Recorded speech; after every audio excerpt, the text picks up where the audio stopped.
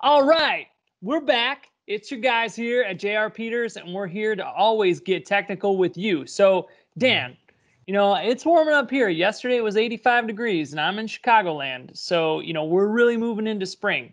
And I think now it's a great time for us to talk about one of our formulas that is commonly used outdoors, our 18-8-23 formula. So, Dan, what's the deal with this formula? Yeah. Hey, Mason. So great time to talk about this formula. So the 18-8-23 formula, it was actually developed before I started at JR Peters, but it originally started out using our 20-10-20 formula as kind of our starting point when we started to, break into cannabis and hemp production. We took our 20-10-20 as kind of our starting point fertilizer. And from there, through our lab testing, working with our trial growers, we started to make some tweaks and adjustments to that formula. And that's where we came up with the Jack's 18-8-23 formula. Got it. Very nice. We get a lot of people asking about, hey, I need some 20-10-20. But, realistically, this 18-8-23, this is the new and improved 20-10-20, and it's designed specifically for cannabis. So tell us a little bit more, Dan. Yeah, well, you said it exactly right, Mason.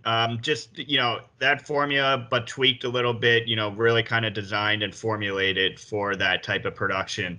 So it is a potentially acidic formula, and it's designed to keep our pH in the desired range for nutrient uptake.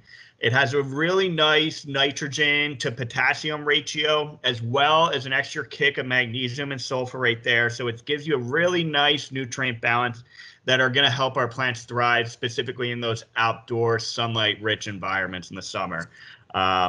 So one note, that I want to make about this formula is it does not contain calcium. And that's because this is a formula that's designed to be used for field soil that has sufficient calcium in it, or with source waters that have sufficient calcium in it.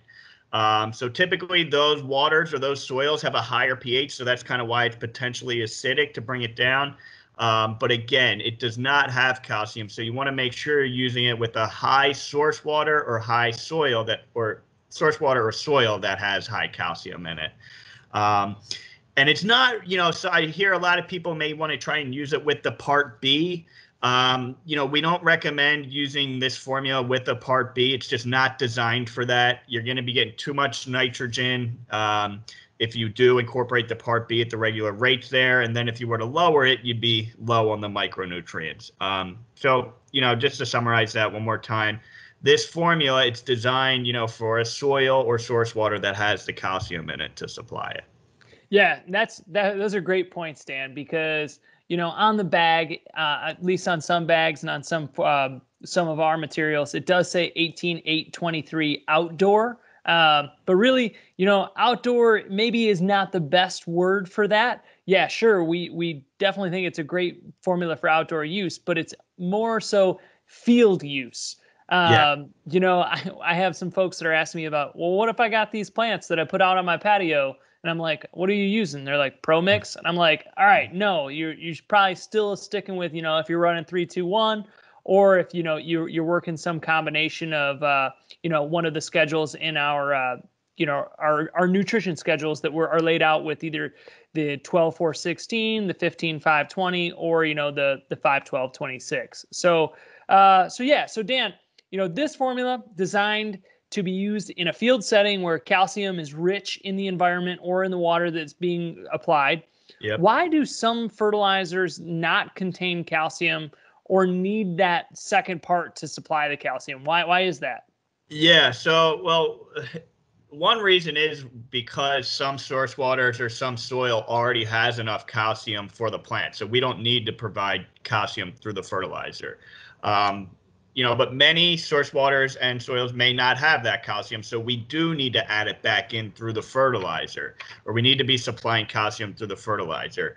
But, calcium's kind of a weird nutrient because at high concentrations, it's going to react with sulfates or phosphates, which are, found in fertilizers, to form insoluble precipitates. So In the case of calcium and sulfur at high concentrations, you'll form gypsum, and then calcium and phosphorus at high concentrations will form rock phosphate. So for this reason, calcium is it's always typically applied as a part B, or, it's going to be provided, it has to be separate from the sulfates and the phosphates. So whether that's in a separate bag, as in our part A and part B situation, and then when you're mixing your stock tanks, it needs to be separate.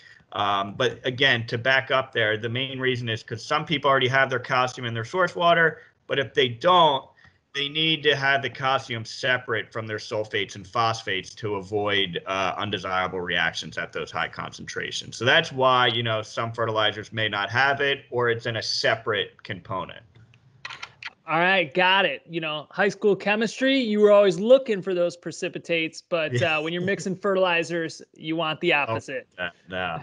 So, all right, well, hey, that covers it for this week on Getting Technical. Like Dan said, if you're thinking about you need a 20-10-20, we highly recommend taking a look at the 18-8-23. It is the upgraded new version for you and what you're growing. And yeah, until next time, we'll see you out there. Yep. Yeah, and please reach out if you guys have any requests for videos as well. Absolutely. All right, thanks, Dan, good talking to you. See ya.